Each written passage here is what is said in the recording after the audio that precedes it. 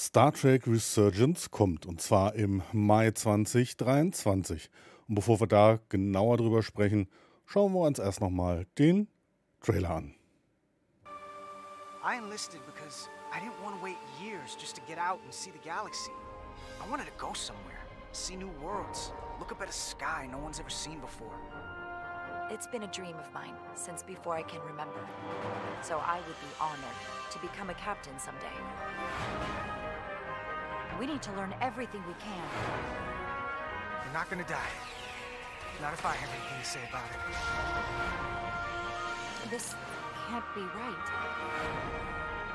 Time to impact 1 minute. Jara, I need you to do the right thing.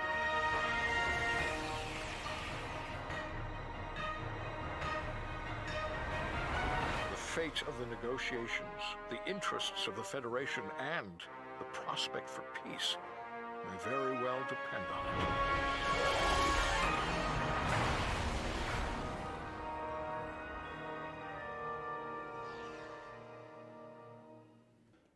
Ja, ihr habt es gesehen. Ursprünglich war geplant, das Spiel im Frühling 2022 rauszubringen. Ja, jetzt sind wir mittlerweile schon in 2023. Also da ist wohl noch ordentlich am Spiel von Dramatic Labs gearbeitet worden. Dieses Spiel im Telltale-Style, will ich mal sagen, auf die Beine zu stellen. Ich habe bereits vor einiger Zeit einmal ausführlich über Star Trek Resurgence berichtet. Wenn ihr euch das zuvor mal anschauen wollt, ich verknüpfe das Video in der Infobox. Das ist ein Double Feature, Star Trek Resurgence zusammen mit Star Wars Eclipse. Ja, wann genau erscheint das Spiel? Dramatic Labs hat sich hier ganz genau festgelegt, und zwar auf den 23. Mai 2023, und das Ganze wird erscheinen auf den gängigen Konsolen, PlayStation, Xbox und für den PC, soweit ich weiß, erstmal exklusiv auf Epic. Ja, die Information war mir auf jeden Fall wichtig loszuwerden, und wenn wir ja schon mal dabei sind, werden wir auch noch den Blick in das ein oder andere Video aus dem Gameplay werfen. Und ja, bis jetzt habe ich da noch nirgendwo reingeguckt. Ich mache das zusammen mit euch sozusagen im Reaction-Style. Das sind wohl Videos aus früherer Entwicklungszeit. Also ich weiß nicht genau, an welcher Stelle der Entwicklung die entnommen worden sind, aber das tut ja sicherlich dem Ganzen keinen Abbruch. Ansonsten, es gibt hier verschiedene Foren, die auch aktuelles Bildmaterial enthalten, die sind hier verlinkt, wenn ihr euch das mal anschauen wollt. Ja, es gibt auch noch ein paar weitere Informationen, über die ich mit euch sprechen möchte, aber schauen wir zuvor mal in ein weiteres Video rein. Ja, uns stehen hier mehrere Videos zur Verfügung, auch auf der Website, die ich euch verknüpfe. Das ist hier einmal ein Briefing mit Spock und einmal den Captain zu treffen des Schiffes, auf dem wir da offenkundig unterwegs sind. Und wir fangen mal an mit Spocks Briefing. Ambassador Spock, my senior staff.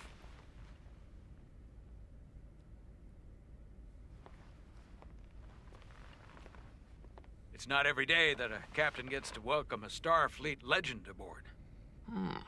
You flatter me, Captain Solano. But legend implies the past tense, whereas I am very much focused on our present circumstances. I didn't mean to suggest you were stuck in the past.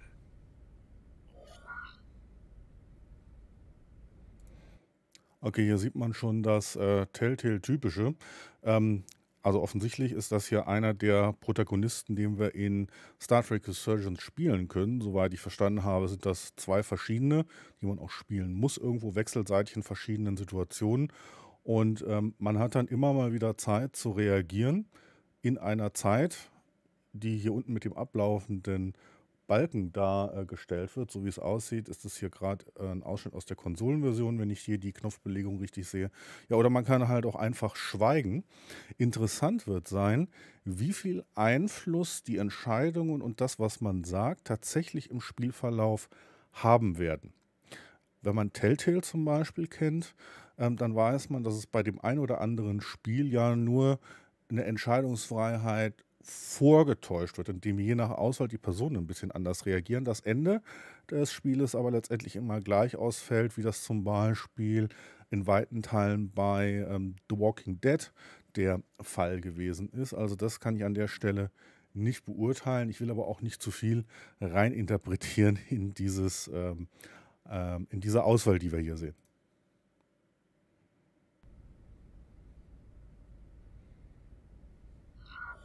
Your experience comes from the past, but our present situation calls for it. True enough. We were hoping you could fill us in on the details. We got the basics from Starfleet. Two formerly peaceful neighbors are now on the brink of war. Indeed, and the tension between them grows fiercer by the hour.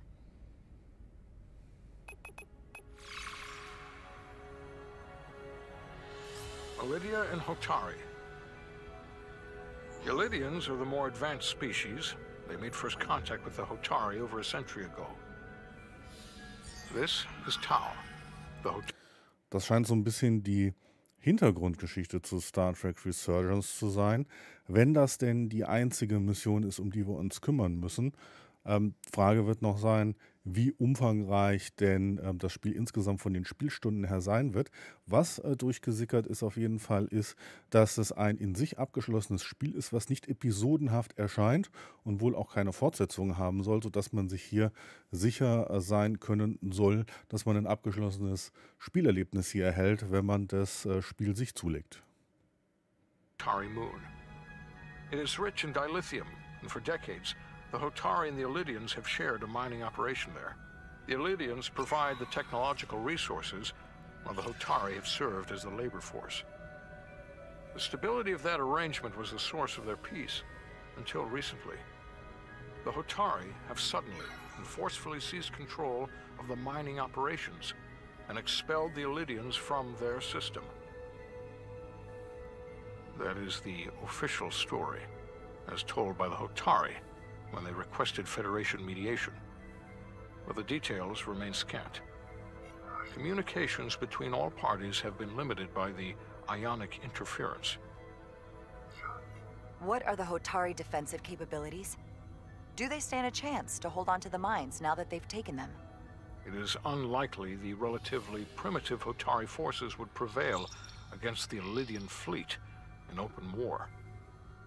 But it would have been equally unlikely to predict they could take possession of the mines until they did just that, which leaves many unanswered questions. Left unchecked, this conflict will result in more bloodshed, which is what we are here to prevent. And the dilithium trade hangs in the balance. Clearly the Hotari have been exploited in this relationship. Maybe we can persuade them peace is the more profitable alternative for everyone. They both profited from the mines. And for the Hotari, something is better than nothing. Peace is our objective, after all. We can call it profitable or mutually beneficial. Also scheint für mich eine klassische Next Generation Vermittlungsmission zu sein, so auf den ersten Eindruck vom Gefühl her. Lasst mich doch gerne hierzu und auch zu allen anderen Dingen, die ich hier noch so sage und die wir hier sehen, eure Meinung in den Kommentaren wissen. Das würde mich sehr interessieren. But at the end of the day, the Hotari are still being exploited for their own resources. True peace is not merely the absence of war. And as such, this conflict will surely come again.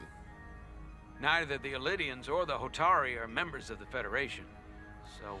Wo ich mir noch nicht ganz sicher bin, warum sie an der Stelle in Anführungszeichen hier Spock ausgegraben haben, ob das hier eine spezielle Bewandtnis für die Geschichte hat oder ob man hier nur in Anführungszeichen vielleicht nochmal ein verkaufsträchtiges Zugpferd an Land ziehen wollte. We can't make them do anything. There is an additional complicating factor I should mention. In the past, the Federation has relied on the Illydians as a source of dilithium. That certainly changes things. Federation sources its dilithium from a lot of places. Yeah, and this is one of them. That means the Hotari have no reason to trust us. I wouldn't go that far, Commander. We are completely neutral in this matter, on neither one side nor the other. Any suggestion otherwise would compromise our position. Given the Federation's involvement in the Iridium dilithium trade, Captain Solano and I must make every effort to appear neutral in these negotiations.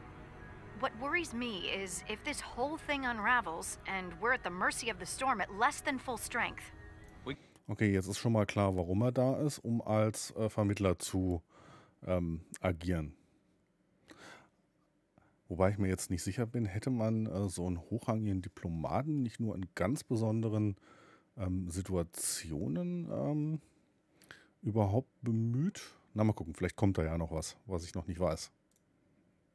Can't let it come to that.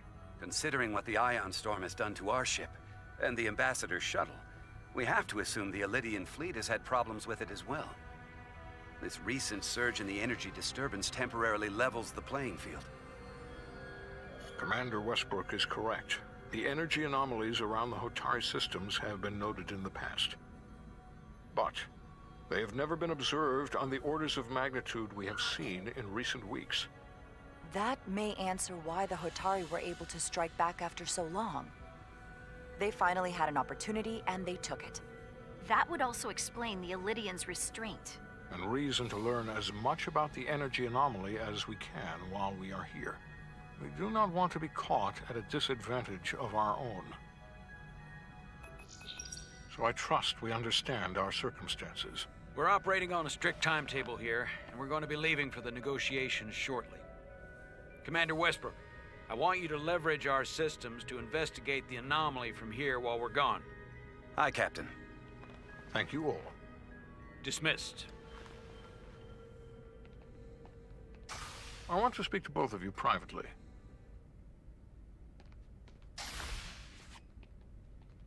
Ambassador Spock, I'd like to make a formal introduction. My first officer, Commander Jara Rydek.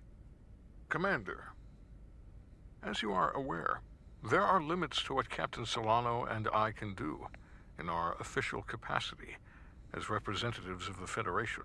But someone in an unofficial capacity, your first officer, for example, would not be bound by those restrictions. Commander Rydek could ingratiate herself to certain parties behind the scenes, where they may be more candid in revealing information that could lead to a resolution. She certainly goes her own way. Maybe that helps in this case. Ja, hier wieder die Frage, ne? Ist es egal, was wir antworten, oder wird das maßgeblich die Geschichte beeinflussen? Aber bei solchen grundlegenden Aussagen hier, da müssten ja wirklich viele Storypfade mit allen möglichen Abzweigungen angelegt sein im Spiel. Ich kann es mir fast nicht vorstellen, lass mich aber mal positiv überraschen. Aber interessant, Dinge, die der Captain und der Botschafter nicht tun können, uns offizielle Vertreter der Föderation und der Commander, ist das denn kein offizieller Vertreter der Föderation? Also mal so gefragt, ist das denn der richtige Ansprechpartner, das den Commander machen zu lassen? Naja, wird sich sicherlich dann im weiteren Spielverlauf zeigen. So viel sagt das Briefing mit Spock ja hier dann auch noch nicht aus. Briefing mit Spock übrigens nicht zu verwechseln mit Briefing mit Neelix. It would be unconventional, but I'm not opposed to it. With all due respect, Ambassador, I'm not a trained diplomat. That's exactly what we're going to leverage. I began my time in Starfleet as a science officer, not as an ambassador.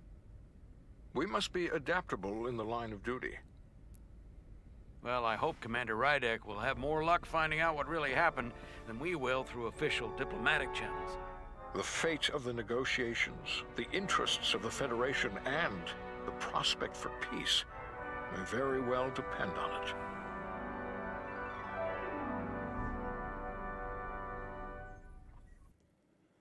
Tja, kommen wir nun zu einem Pferdefuß, der wahrscheinlich nicht für alle so einfach zu verdauen sein wird. Und zwar scheint es so, zum einen, Punkt 1, dass dieses Spiel nicht mit deutscher Sprachausgabe erscheinen wird. Und ihr seht auch hier auf der Webseite, habe ich auch nur die Auswahl zwischen Englisch, Französisch und Spanisch. Nein, es ist scheinbar zum aktuellen Zeitpunkt nicht mal geplant, dass das Spiel deutsche Untertitel haben soll. Das bedeutet, wer keiner geneigten Fremdsprache, die das Spiel unterstützt, mächtig ist, könnte es als deutschsprachiger Spieler hier sehr schwer haben. Ich persönlich finde ja schon, dass ohne deutsche Sprachausgabe das Lesen der Untertitel ein Handicap ist, aber wenn es dann nicht mal deutsche Untertitel gibt, Fragezeichen. Also das wird mich sicherlich nicht davon abhalten, Star Trek Resurgence zu spielen, aber ein bisschen schade finde ich es schon, und zwar insbesondere deswegen, zum einen in der langen Entwicklungszeit und zum anderen, da es sicherlich kein Problem gewesen wäre, ob man das will oder nicht, ist eine andere Frage, Fans die Untertitel schreiben zu lassen. Ja? Wahrscheinlich sogar unentgeltlich, wenn es denn jetzt am Geld gelegen haben sollte. Ich hoffe sehr, dass sich daran vielleicht nochmal etwas ändern wird. Aber lassen wir uns mal nicht die Stimmung vermiesen. Ich habe noch ein Video auf der Pfanne, nämlich ein Meeting mit Captain Solano, was ich auch selber noch nicht gesehen habe. Und ja, das schauen wir uns dann auch wieder im Reaction-Style an.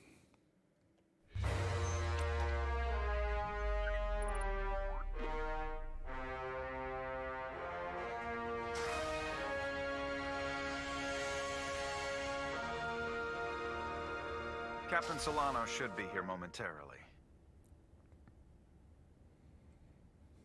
Feel free to make yourself at home. And help yourself to whatever you like from the replicator. Genau, wir fühlen uns wie zu Hause. Erstmal in den Chefsessel und die Füße rauf.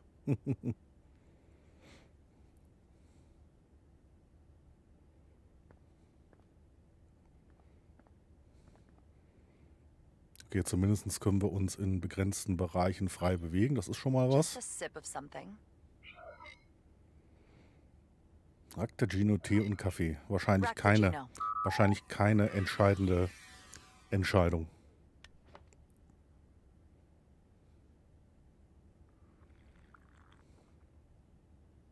That sure has a kick.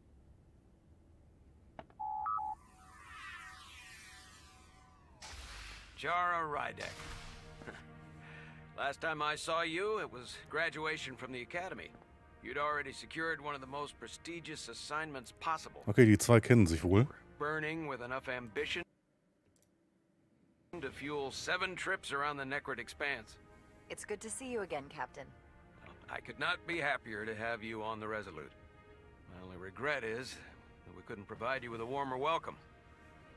The arrival of a first officer to her new ship deserves a bit of fanfare. But, unfortunately, we've had our hands full with the refit. I have to admit, I was expecting something bigger. At least a marching band or a parade. Hier konnten wir uns dann schon mal entscheiden, ob wir bescheiden oder weniger bescheiden auftreten. We'll see if we can't make up for it somehow. As I'm sure you've heard, we've had a rough go of it these last 6 months. The ship suffered some damage, but not nearly as much as the crew. You'll have to forgive me. I don't really know the details. Starfleet has been kind enough to keep the story contained, probably because they want to protect me. But I don't mind telling you. We were on the verge of a major scientific breakthrough. A quantum leap forward in warp core technology. 10,000 teradynes per second. The ability to travel at a sustained rate of speed longer and faster than we ever dreamed. What would have been the crowning achievement of my career? Right there, within our grasp. Until it all went so horribly wrong. We pushed her too hard, and a warp core malfunction overloaded the system, creating a pressure gradient way beyond what the ship could handle. It was heartbreaking. We lost some of our best people. Naja, Wenn der Warpkern durchgebrannt ist oder es einen Warpkernbruch gegeben hat, kann man ja froh sein, dass das Schiff nicht ganz auseinandergeflogen ist. As captain, I have to take full responsibility. It was my decision to make, and I have to live with the consequences. We all know the risks when we sign up. There are no guarantees, as much as we tell ourselves otherwise. Gut, das sind dann wieder mal die typischen Sternenflotten-Floskeln, ohne das negativ zu meinen. Ich denke, das, was Fans an der Stelle erwarten würden. True. But as captain, my job is to mitigate and manage the risks as much as possible. And that's where I failed. In my defense, I will say I might have avoided the whole ordeal if my senior staff had been willing to trust me. There was a lot of pushback from my former XO, and I think that cost me his confidence. I don't want you to pull any punches. Certainly not on my account. But once we decide on a course of action, I need everyone to fully commit to the mission. Anything short of that just won't work. And that's when things start to go sideways. And what happens if they don't? There's a chain of command for a reason. And we all have our orders. That's true. Everyone on this ship should know that. Sometimes the occasional reminder doesn't hurt. Look, I'll be blunt. We can't afford another mistake. Or at least I can't. I feel like my career is hanging in the balance here. We need a win. Something to restore the crew's confidence. I understand. On a more positive note, Starfleet has tasked us with what they're calling a mission of the highest priority. Escorting a senior diplomat to Hotari space.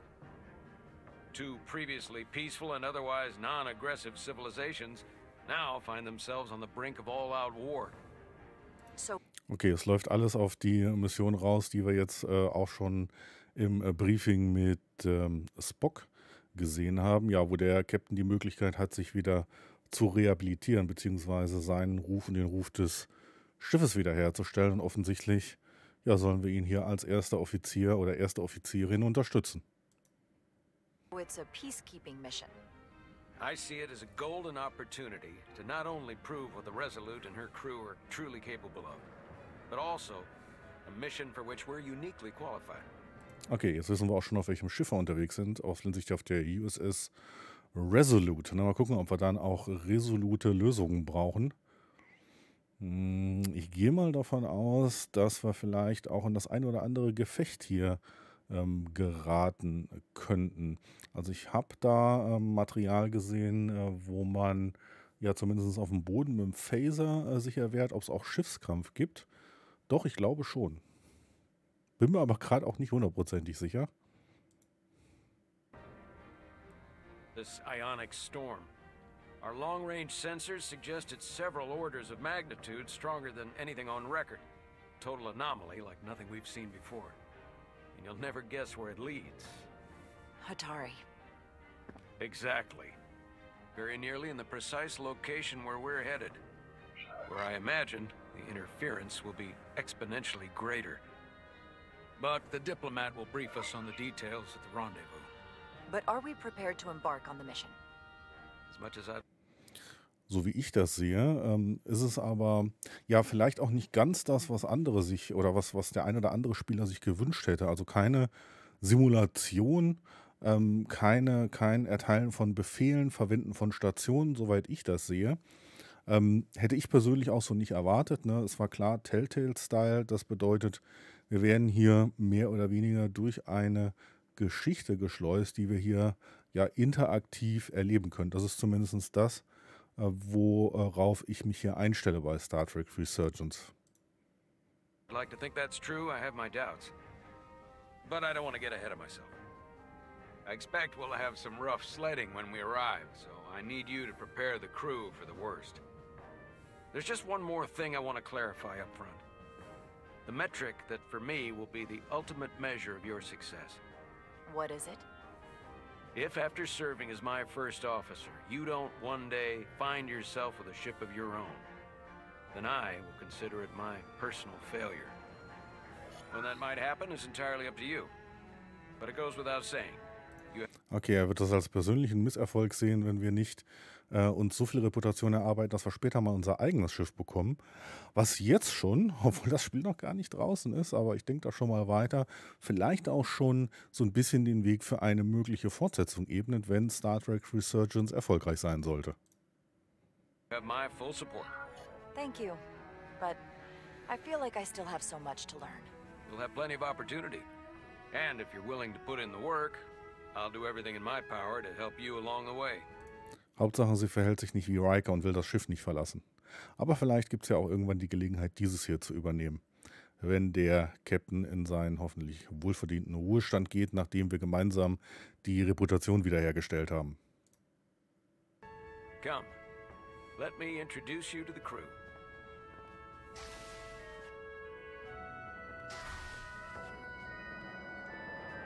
Okay, dann kann man wieder die Steuerung selber übernehmen. Gut.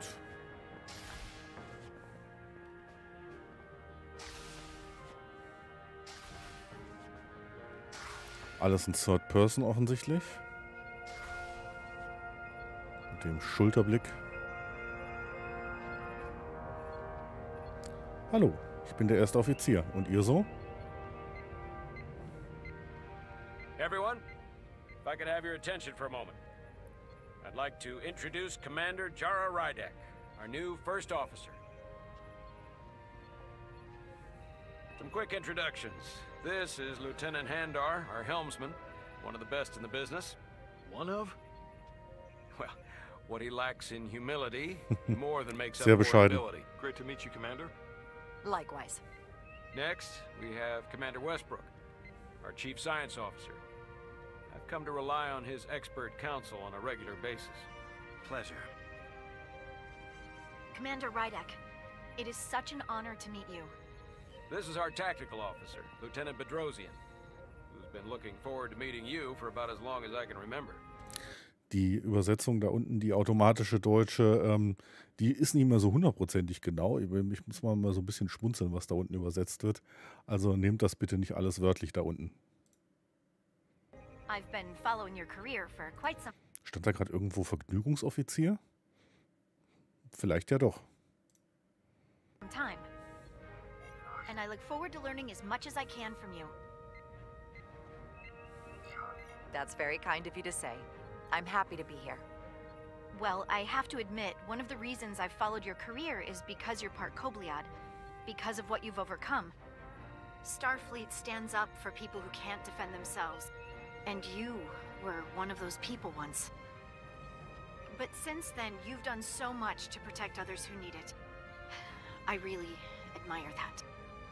So, you've been something of an inspiration to me. Die Messlatte liegt dementsprechend hoch. Not that I've done anything close to what you've done, but you definitely set a standard to strive for. That's very kind of you to say, but enough about me. We have a lot of work to do. Oh, yes, of course. And then, of course, you've already met Commander Ermont. Please, do everything you can to make Commander Rydek feel at home here. I'll be on the starbase. I have an urgent meeting with the starbase commander to get our authorization to get underway. If they drag their feet any longer, we won't make our rendezvous. The bridge is yours. Okay, und schon gehört die Brücke uns.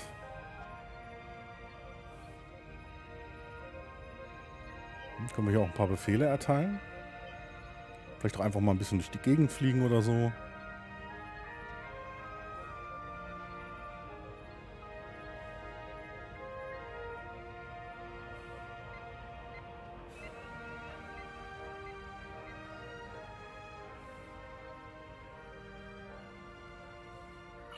Science station. The Resolute is a science vessel, primarily. Might explain Commander Westbrook's attitude. I'll have to speak with him later. Und viele Gespräche werden uns mit Sicherheit erwarten in diesem Spiel.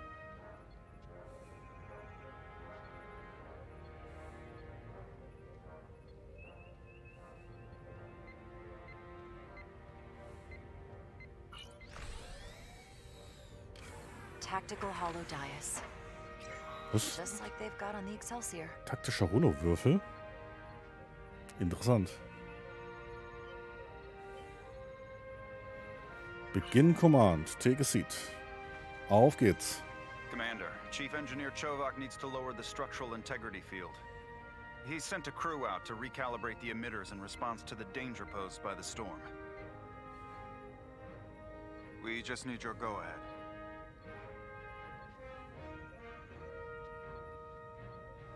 Okay, dann würde ich sagen, Permission granted. geben wir doch mal die Lowering Zustimmung. structural integrity field now. Entering maintenance mode. Condition blue. So viel dazu. Ja, war Condition Blue nicht irgendwie für einen Atmosphärenflug? Oder gibt es das tatsächlich auch, wenn man das Schiff für für irgendwelche Umgebungen speziell anpasst? War mir so ehrlich gesagt nicht bewusst. Wenn es jemand weiß, klärt mich gerne auf, wenn ihr mögt. Ja, trotz des Pferdefußes, das Spiel scheint das zu bieten, was ich erwarte. Und hoffe, es wird eine kurzweilige, interessante und vielleicht auch spannende Erfahrung werden. Ich jedenfalls freue mich auf Star Trek Resurgence und ihr dürft fest davon ausgehen, dass ihr das Spiel hier auch auf meinem Kanal zu sehen bekommen werdet, wenn ihr mögt. Und bis hier bedanke ich mich recht herzlich für eure Aufmerksamkeit und sage bis zum nächsten Mal. Auf Wiedersehen.